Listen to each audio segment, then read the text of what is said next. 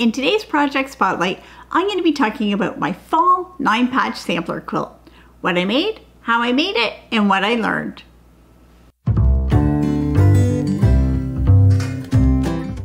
Welcome to Epida Studio. My name is Elizabeth and I help you make beautiful things with quilting, pojagi, and embroidery. So my fall 9-patch sampler quilt is a quilt that I made back in 2017. So this is a sampler quilt, so that means it has different blocks. And these blocks are set out in rows and columns, which is a traditional way to do a sampler quilt. Now I call it a 9-patch sampler quilt because of the 6 different blocks that I used. They're all variations of a 9-patch block. So a traditional 9-patch block is like this. It's 3 by 3 and it's made of 9 squares. So all these blocks are 3 by 3 made up of 9 squares, except that in some of them, the squares are made up of triangles or of other smaller pieces. So that's why it's called a 9-patch sampler quilt. So this quilt was made in 2017 and it was a sample for a beginner quilting workshop that I was teaching. And this is a great beginner quilting project. It takes you right from a basic block and gradually gets more complicated and builds your skills in traditional quilting. So even though this quilt was a workshop sample, I really love it and I still love it and use it. So when I was choosing fabrics for this, I knew I kind of wanted fall colors. So I love fall colors and I had this fabric that's used in the border and the sashing. And it has bright orange, green, a bit of purple, yellow. And so I used that as my inspiration. So I took this fabric and then I just found a bunch of fat quarters that coordinated with that. So the fat quarters are all tone-on tones in similar colors to this fabric.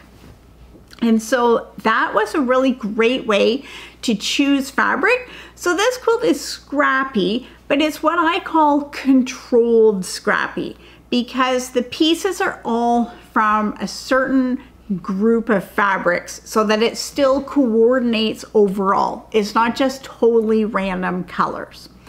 And then in each block, there are lots of different fabrics used. So for this, I didn't do strip piecing and mass production methods. I did make each block individually. So this block has 9 squares and even the background squares have different fabrics. They are all tone on tone kind of cream fabrics.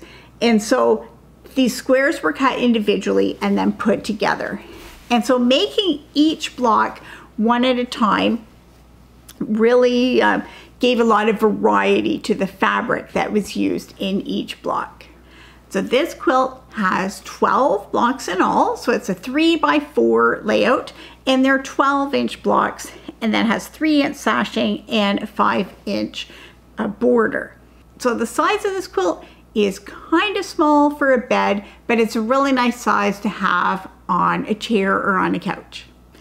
And then for the quilting on this quilt, I did quilting that just followed the seams, but it's not exactly quilting in the ditch. I used a decorative stitch. And this is a decorative stitch that's just a wavy line back and forth. So even though I was sewing a straight line, it's much more interesting than a straight line. So this was a fun way to quilt. It was quick and easy to do because I just have straight lines across and straight lines down. So using a decorative stitch on your sewing machine is always a fun way to quilt. So I learned a couple of important things when I was making this quilt. The first thing was using this as a way to pick fabric. So since I did it in this project, I have done that many times. I'll find a pattern fabric that I like, and then I will use that as inspiration to pick colors that go together. Because in this pattern, obviously an artist already chose what fabrics we're going to use together And if you like that one, you clearly like those fabrics together. So that is a great way to choose fabrics. And you can even use that as a way to choose fabrics and then not even use the patterned fabric in your quilt. This quilt would still look great even if the sashing and the border was just the same cream color as the background. These colors would look really good together. So that's a good way to choose fabrics if you struggle with choosing colors to go together. Another thing I learned from this quilt, that even though this is a beginner level quilt, I still love it. Simple quilts can still be really beautiful. And so I tend to have quilts in a couple of different categories. I have my hang on the wall quilts, and those are the ones that I really like or I really want to show off. I want to look at them.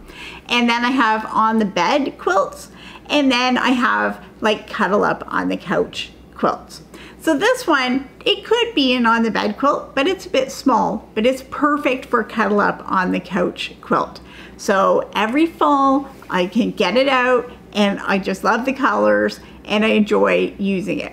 So sometimes a simple project is a great option. If you want to see more details about this quilt, including pictures, you can click the link below to go to the post, and you can see other quilts that I've made in my quilt gallery. All this is on my website, epidastudio.com.